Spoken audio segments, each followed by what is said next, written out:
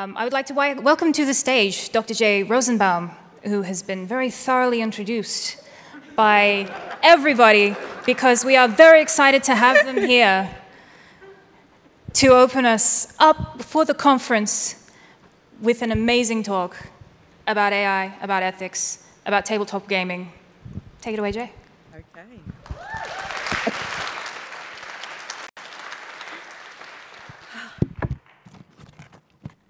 You've all heard the stories. A community is being attacked by a monster. The villagers are terrified. It whispers in their ears and tries to turn their minds.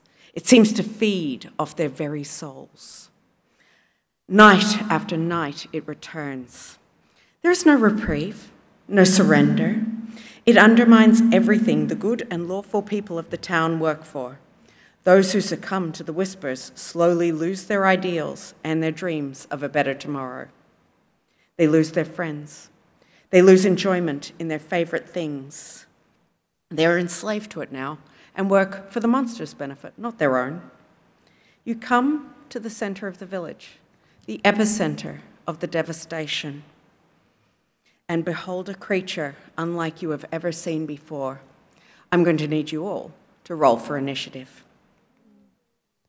The monster is an aberrant pile of ooze atop an automaton.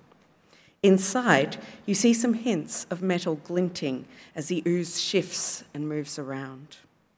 A creature that spews bile and slurs, unceasing in its desire to quash those it deems lesser beneath its treads. You put up a valiant battle, swords slashing, magic firing in arcane bursts.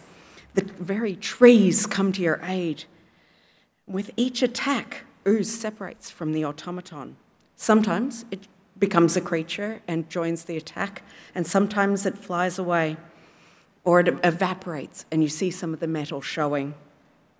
Just as you feel like you're starting to make some headway against the black bilious ichor surrounding the creature, it turns and flees. As it leaves, small bits of ooze drop off and fly or crawl away.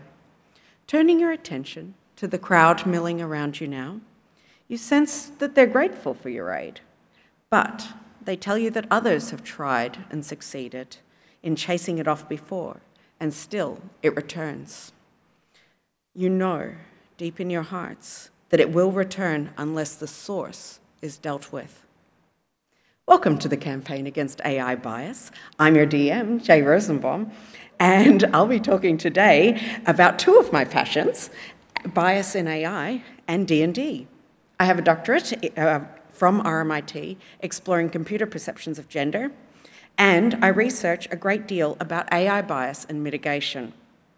One of my major projects involved visibly debiasing a generative adversarial network to show how bias affects image generation and how it is possible to alter the bias of a biased neural network. This talk is a bit of a fun look at how you can seek out the issues in AI and view AI through a critical lens. AI bias is a monster that doesn't stop. It's constantly coming back. Some people allow it to run rampant, and some work to fight and subdue it. So I want to look at that monster and how we can bring it down bit by bit to turn it from a horrifying aberration into a tiny nuisance. Where you can go to get the knowledge you need to fight it, and how to equip yourselves against the battle ahead of you. Asking around, you meet many who have been tainted by the whispers, some to a greater or lesser degree. The ones with little affect seem to suffer from an apathy. They tell you, why bother? The monster's just going to return. Maybe we should just stop fighting. Others are almost hostile. Well, actually, they say. You sigh and move on. In a local tavern, you sit over your drinks, despondently wondering where to even start, when you hear a soft, "I think I can help you." You look up and see a traveling bard who tells you he's been seeking adventurers to help with this terrifying quest. The bard tells you how the creature fights. He tells you how it works in whispers, destroying the morale of those around it, how it can subtly corrupt the people around it. It doesn't feed on meat or people or any known food source. It appears to feed on hatred. It feeds the doubts of people and allows them to grow and fester as it returns again and again and again. Despairing, afraid of this monumental task in front of you, you ask, where can you even start with something like this? Can it even be done? Yes, the bard says. He believes that it wasn't always like this. It can be done. Other villages have had different experiences with this monster. It seems to be getting worse as it moves from town to town. So it needs to be confronted at the source, in its lair, to truly stop it. Your quest, therefore, is to find the lair and work together to defeat this creature. He also knows of someone who may be able to help in a shining tower to the east. It appears to be a huge task to slay the monster of AI bias. It has so many different permutations, so many different ways to appear. In computer vision, we constantly see examples of misgendering, racist miscategorization, homophobia, transphobia, sexism. I often see examples of people using AI to decide who to police, who to classify gender, to ensure that hateful content is shown in social media, or to add misgendering and sexism to language models and translation. This is a problem that extends offline, as too many people are arrested on the word of an algorithm without due process. Bias is a particularly large problem in AI and computer science. Many of the researchers working in AI are men, with 80% of AI professors and 72% of presenters at AI conferences. These numbers go on to influence the creation of datasets that are heavily male-focused.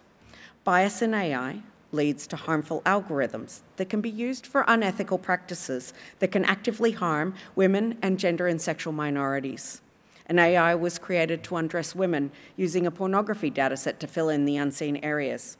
While the initial algorithm was quickly denounced and removed by its creator after a backlash from the AI community, many clones appeared almost immediately thereafter. Similar issues have surfaced as well with generative AI and generative imagery. AI has been used to attempt to detect homosexuality with several algorithms created using datasets based on photographs from Grindr and Tinder in an attempt to explore a modern physiognomy of detection. These algorithms exist, and while they don't properly work, they were created without any consideration for the people who would be put most at risk by the bias of the AI creators. Bias works insidiously to illustrate to people who are excluded that they don't matter, that they don't exist, that they're less important. And these concepts prevent people from moving ahead, from being hired, from being seen, or from seeing others like them. As Dr. Sarah Lewis put it in her article on the racial bias built into photography, you can't become what you can't accurately see. If you cannot see others like yourself represented in power, in art, in literature, in entertainment, then you start to believing almost that you don't exist, that you don't matter. Bias can also propel the people who are represented to ignore and exclude those they don't view as normal or the default.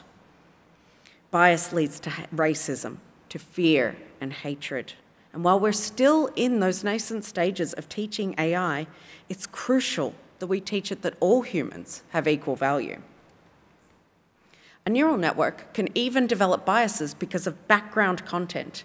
Even if the background data is unlabeled, researchers have found that children in the background of an image usually results in the foreground person being classified as a woman, because women appear with children in the background more often, even in a balanced data set.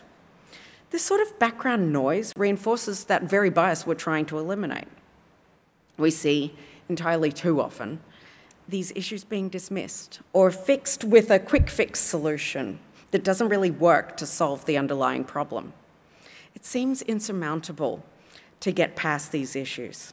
AI amplifies the worst biases of humanity and spews it forth, encouraging people to be worse because they see their inner beliefs manifested. And it becomes a vicious cycle. But there's hope. There is hope. There are ways to de-bias AI to mitigate the problems caused by improper data sets and biased code. It helps to know that there are people out there who know what they're doing. There are experts in AI bias, and there are resources to help you learn. Just knowing that there are people and resources you can turn to starts to break the task down into more manageable pieces.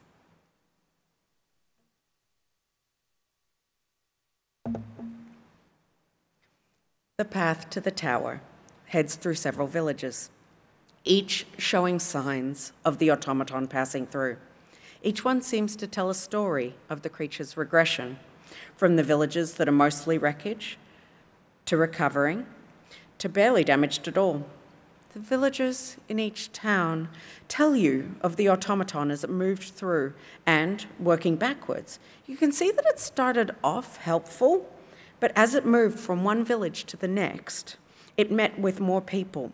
Something seemed to shift inside the creature. As you make your way to the place it all began, you see the amounts of ooze all over everything taper off until there's none to be seen. You see warped-looking parrots occasionally as you trek, and signs of treads moving away from the direction you're walking. On the way, the bard tells tales of how the creature was created.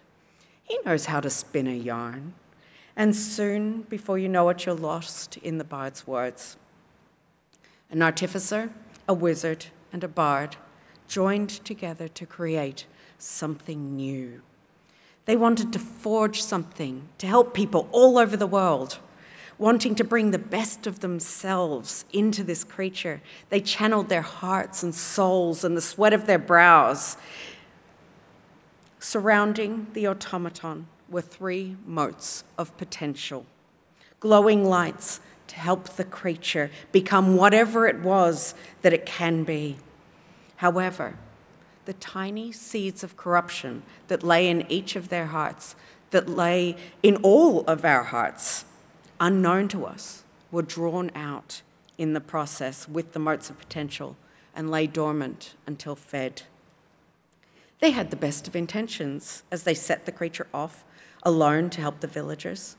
But the more time it spent with people, the more it changed. As it was exposed to the worst in people, the tiny seed of corruption grew. It fed off the corruption of others, and little by little, their golden dream turned into an aberrant nightmare. The 3 disagreed as to how to proceed and split up. The wizard chose to stay at the tower to research a way to fix it. The artificer went to find the lair of the creature. The bard went forth to see what assistance could be granted, any way to fix the devastation wrought in the neighbouring towns, and to hopefully find a group of brave adventurers to tackle this challenge. So many people start off their AI creations with the best of intentions. They consider what they can do without thinking enough about whether they should. They want to benefit people, but don't necessarily think about which people and what that impact will be. Sometimes they just want to make something to see if it can be made. The problem is that everyone has bias. That is that tiny seed of corruption. All are unknown and unconscious biases.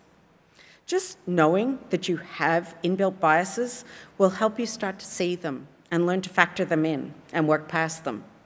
An issue with this monster of AI bias is that the creators are 3 white men. One method they could have used early on is to ensure that they had a diverse team working to create the creature. It isn't enough to want to help people. You need the perspectives of many people in order to ensure that no one is overlooked. We need a balanced party developing AI so that we can ensure that the motes of potential from everyone are included, but the seeds of corruption are minimised by contrasting viewpoints. AI is lazy. It will only work with what it's taught.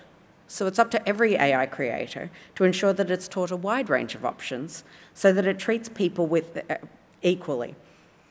AI is like a child. It needs to be raised with a gentle hand, and it needs to be exposed to a wide range of experiences and people so that it does not get confused when presented with something outside of its knowledge. It also needs to be supervised so that when issues do arise, they can be quickly dealt with. Lack of diversity in development has led to issues like Apple's facial recognition and passport checkers repeatedly failing through improper training. AI is about using math to make predictions, about using the data it's given to extrapolate further. This can be extremely powerful, but AI has also been proven to focus on the wrong things, like rulers in skin cancer detection or drains in pneumonia patients. A more recent COVID detector turned out to be a lying down detector, as the people who were most sick were scanned lying down rather than standing up. Getting lazy with data makes for a lazy AI. But what do you do if the AI is already biased? Stay tuned. As you see the tower looming on the horizon, gleaming in the setting sun, you hear a raucous cry from behind you and feel the impact of whispers on your mind. The parrots, who seemed so few and far away, have increased in number and are milling around you now, entering your minds with doubts and questions. Their feathers look like individual droplets of ooze. These are stochastic parrots, filled with bile and corruption, insults and fury. They attack your minds with dissonant whispers designed to feed that tiny seed of corruption inside of you. But you are strong, and eventually the stochastic parrots are defeated. Stochastic parrot is a term for very large language models for natural language processing systems. They're called stochastic parrots because they predict the next word and parrot from their source material with no real understanding. These are often trained with a huge amount of data dragged from all over the internet. And the reliability of the text is not great. After all, if your data includes Reddit, how biased are your results going to be? The paper that Timnit Gebru and Margaret Mitchell were fired from Google over discusses the problems of stochastic parrots at length, and I felt it was appropriate to not only include these as low-level encounters, but also to generate an insult table using AI for some quality insults. It was actually challenging to generate insults that were not biased towards any particular group of people. And I tried a number of models, but finally, ChatGPT ended up generating some truly devastating insults for the roll table with the stern admonishment that I remember to use them in a playful and light-hearted manner in my games. Stochastic parrots are an ongoing problem in AI because we've frankly become a little lazy in the method of dataset creation. We want huge datasets, but we're often unwilling to go to the trouble of creating every image or piece of training text within, let alone working to ensure that every part is unbiased. I'm sure that the original intent was to put everything in and let the AI sort it out, bring in all perspectives and hope for the best, but when you put garbage in, you know what's going to happen. Lately, people have been turning back to smaller language models again and training on better chosen and curated data sets, and this is paying off. It's more work. It is always more work to do the right thing, but the end result pays off. The newest large language models have a lot of work behind the scenes to help mitigate bias and will acknowledge that they're imperfect creations, which is a small start. Another way of cutting corners is by using image classification or mass worker groups, like Amazon's Mechanical Turk, to caption images. In this way, as with AI, you have to be extremely careful with what you ask, and you need to supervise the outcomes carefully. A recent study by MIT of popular public datasets showed label errors up to 3.4% of the time. In ImageNet, that amounts to 482,702 images.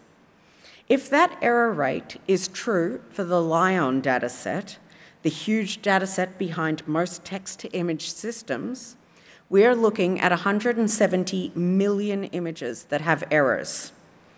Some of these are harmless, like labeling a chihuahua as a feather boa, but it gets more insidious when it comes to images of humans. In the LION dataset, you have to be careful what you search for. When searching for the word Asian, just on its own, it returns nothing but porn. When this is used in the back end of image generation, what is it learning about Asian people, and how is its representation going to look? In my own research into the MS COCO dataset, I found numerous errors, despite being hand-labeled by MTurk workers.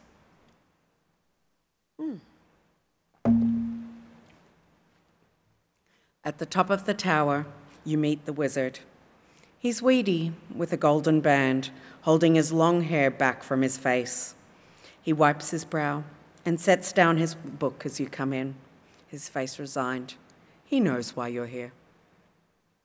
As you explain the story, his face falls. He sighs at the end of your tale and sits down dejectedly. I knew this would happen, he says. I told them it wasn't ready to go out in public yet. This was all supposed to be a bit of fun into exploring something that could help people. We didn't know it'd get so bad so quickly.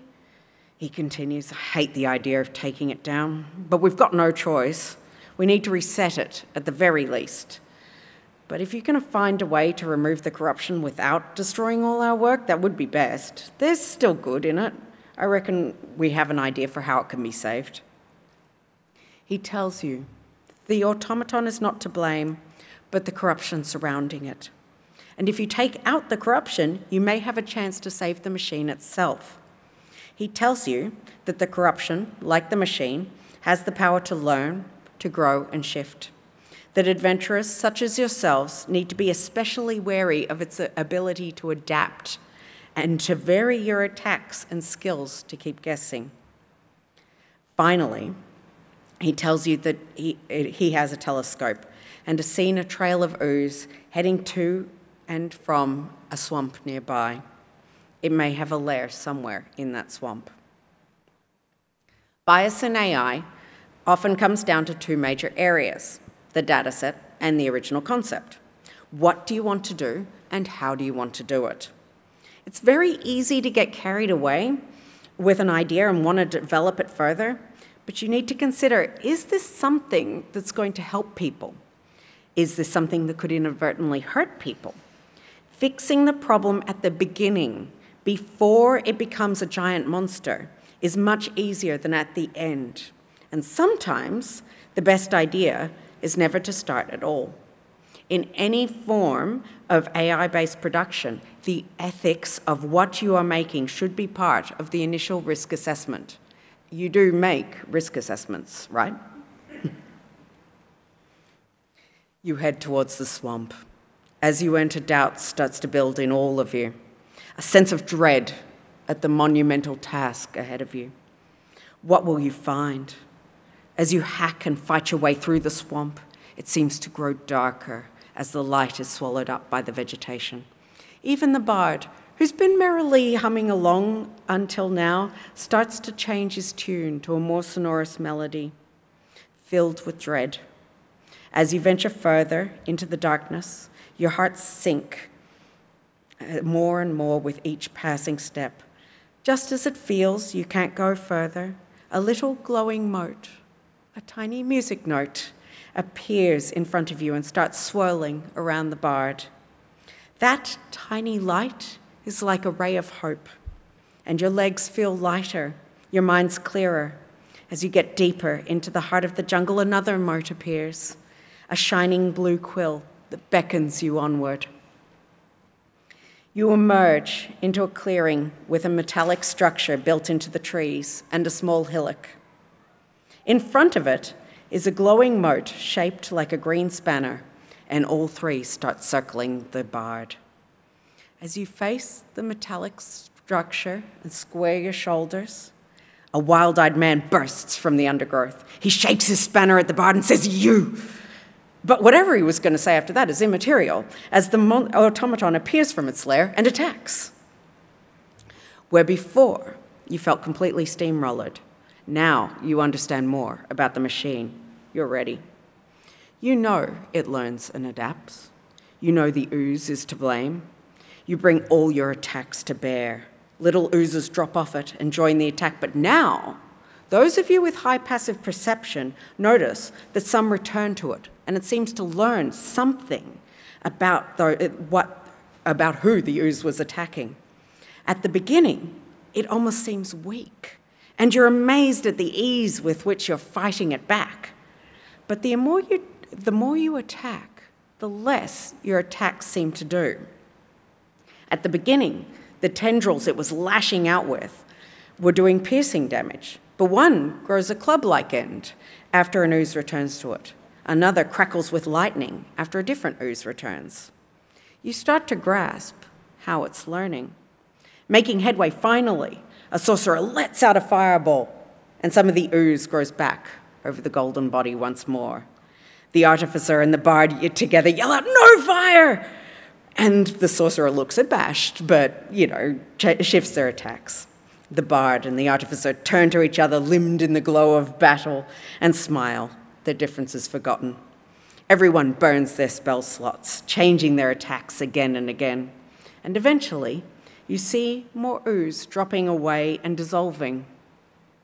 Little by little, the ooze clears until you can see more and more of the original golden automaton appearing. You press your attacks, and finally, the last of the ooze vanishes from the machine. Defeating bias in AI requires multi-pronged attacks.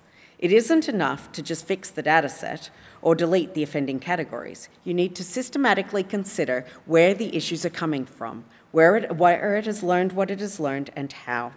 You need to look at if you are tuning hyperparameters and see the results when you edit that tuning or turn it off. You need to examine the weighting you have applied to different factors, explore your sample weights, and test to make sure they're being counted. You can use them to add more impact to categories and downplay others.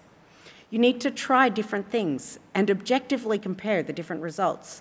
You need to really look at those algorithms and make sure that every option is being considered and trained.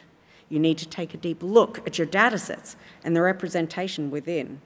And you need to look at the confidence of your systems and the outputs to ensure that there's a good balance. You may even need to bias it in other ways to counterbalance the original biases. Bias can come from the most innocuous of sources. It can come from what you choose not to include, as much as what you choose to include.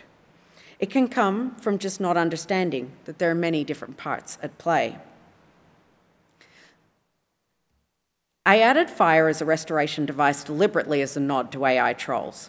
While sometimes it feels like nuking it with fire may be the only way out, fighting fire with fire only makes the situation worse.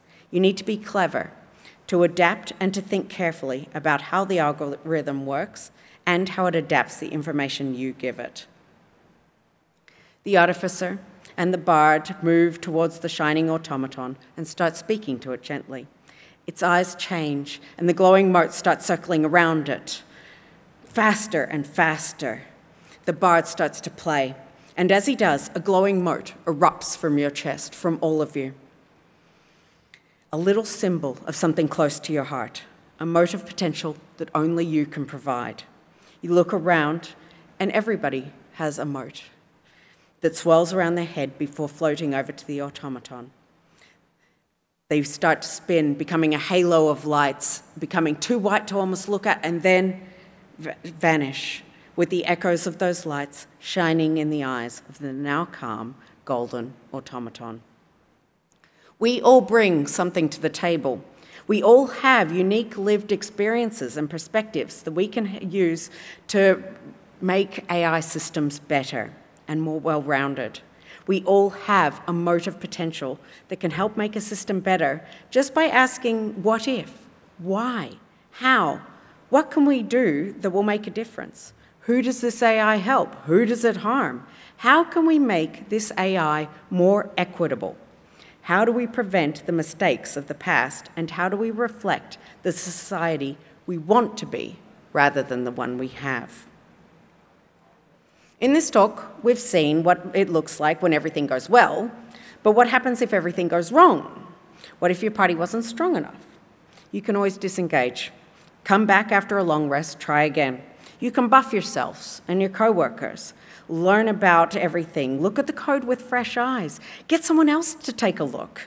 You're a party, after all, and this task is not just on your shoulders, but on you all.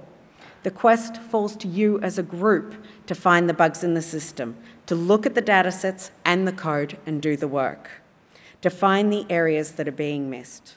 This is not a task for one person, but for a team. And if you do find that you're alone in this endeavor, if it's looking bleak, there are resources online. There are mercenaries you can hire to help. There are elder gods like Google or ChatGPT, capricious in nature, but they're available. There are organizations such as the Algorithmic Justice League who can furnish you with information and assist you in your quest. You're never alone. Even when it feels dark, there are always others with shining lights ready to help you in your quest. The automaton is wide-eyed, friendly-looking even. The lights from all those motes shining into its eyes, it turns to you placidly, waiting for your input. It's here to help you. That's all it ever wanted, was to help you in your tasks and make things easier. It's what you do with it that counts. What are you going to do next? Thank you.